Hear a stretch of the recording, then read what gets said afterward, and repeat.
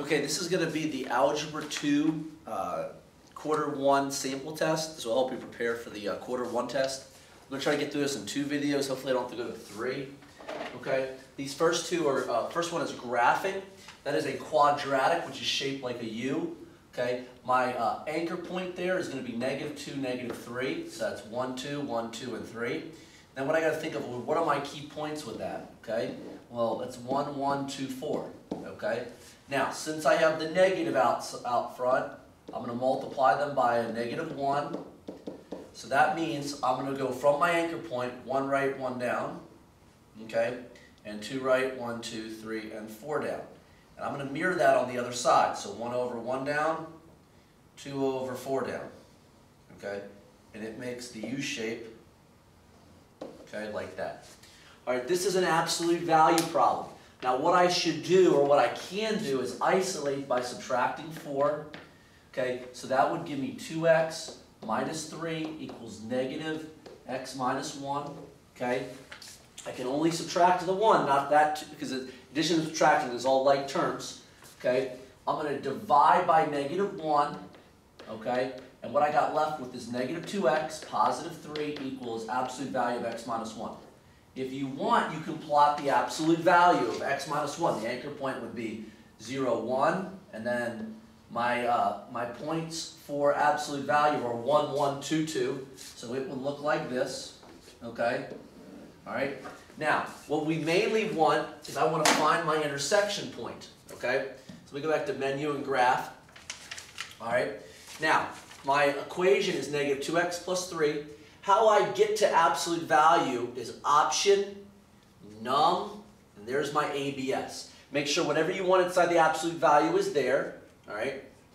All right, so I'm going to exit out of that, exit. I'm going to draw, okay? And I get that. Now how I find the intersection is G-solve, intersect.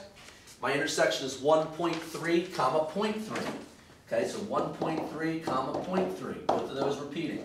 Okay? My answer is 1.3. Okay?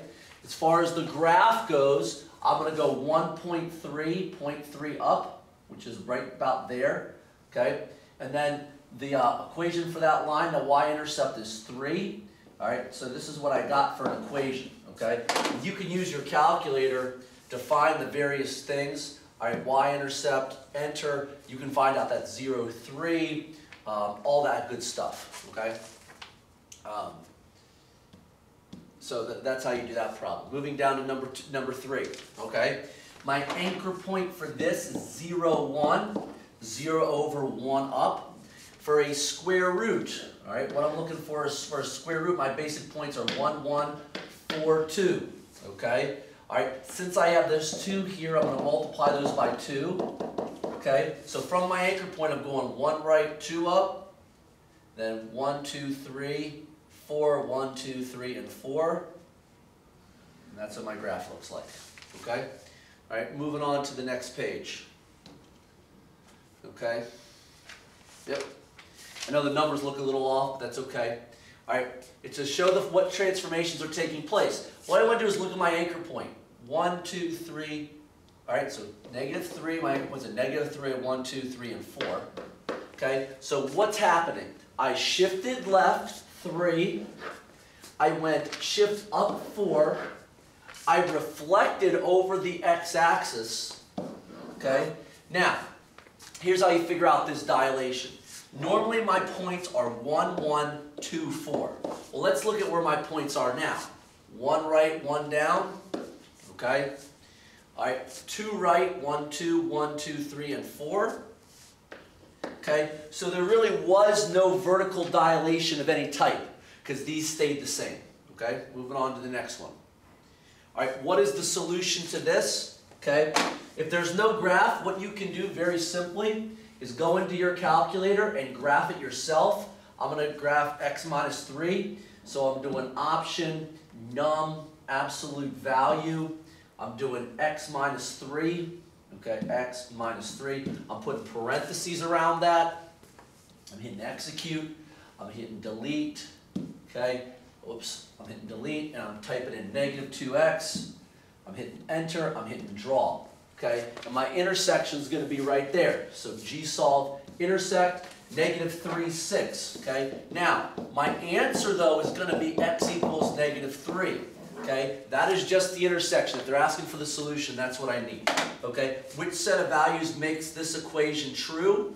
Okay, once again, that's a calculator deal, all right? Exit, all right, I'm going to go in and type in, all right, 3x, okay, plus 4. And on the other line, I'm going to type in 8. I'm going to draw it. My intersections are there. G solve intersect, -4, 8, and 1.38. So -4, 8, 1.3 repeating 8. My answers are x equals -4, x equals 1.3 repeating. That's what I want for a final answer. What is the solution set to this? Well, what I'm going to have to do is I'm going to have to subtract 4. That's absolute value of x minus 8 is less than 4. So what I want to do, there is look at my, go back to my graphs. I'm going to exit. All right, I'm going to delete that. Oh, whoops, I'm going to delete it. All right, option num absolute value. All right, x minus 8. Okay. All right, and 4. I draw. All right, I can't see it. I have the option of moving over. That will help. I'm going to find my intersections. That's going to be G solve intersect. I got 4, 4, and I got 12, 4. All right, so I've got 4, 4, and 12, 4. Now, if I'm making a number line there, all right, I'm here at 4. I'm here at 12. The smaller number goes here. The bigger number goes here. Both open circles. I got to figure out the shading with this. So what I'm going to do is I'm going to pretend like that's y. And what we know about, if I have a v, if the absolute value eats the y, that means I'm going to be shading up there. So that's in between. So this would be my answer. Okay. So my answers are going to be between 4 and 12. Okay. 4 and 12. All right. All right, moving up to number 4, write the absolute value inequality to represent the graph. Okay, that's a shading. Now, what I want to do is figure out how far those are apart. -4 to 8 is 12. And what I want to do is I want to divide that by 2. That becomes my number. Okay, all right, I want to always divide by 2. Then I'm moving 6 in. All right, 1, 2, 3, 4, 5, and 6. So moving 6 in puts me right here. Now what that does is when it goes inside, all right, that's going to go in as opposite. All right. Now I got to figure out the equation. All right. Since that's shaded inside, that would mean that it's like this, very similar to the last problem, and that would be this eating y. So that's going to eat 6, and I'm going to put a line underneath it because it's a filled-in circle. Okay. It says what is the solution to this problem? What I would need to do is divide by -2. Okay. So I get this. Now, I had to flip this around because I divided by a negative. Now, there should be a lot of red flags going on here because I've got an absolute value and a negative number, okay? And what an absolute value can create is a positive or 0.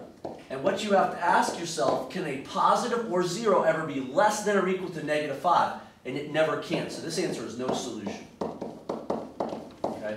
So that's that problem, all right? Moving on to number 6. Graph the inverse.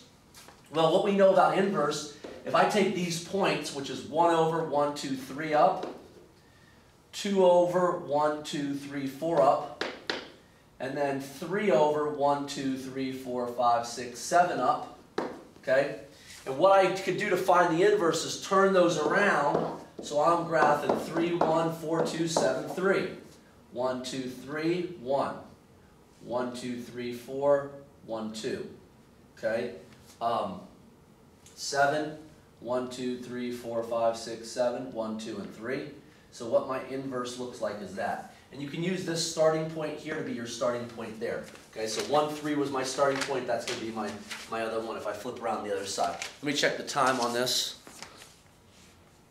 Okay, I'm pretty good. I got about 5 minutes left on this time. Let's go ahead to the next page. Okay. All right, find the inverse. Find the inverse. F of x is a fancy symbol for y.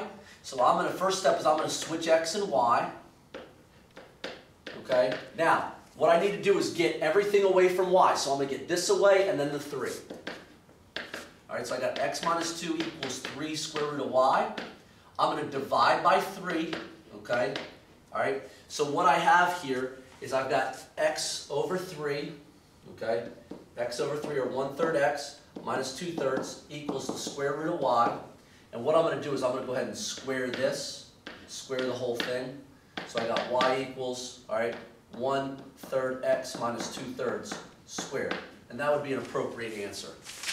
Describe the domains and ranges of the inverse functions, give an example. So the idea there is if the domain were x such that x was greater than or equal to 2, okay, all right, and the range was such that y is greater than or equal to 3, okay.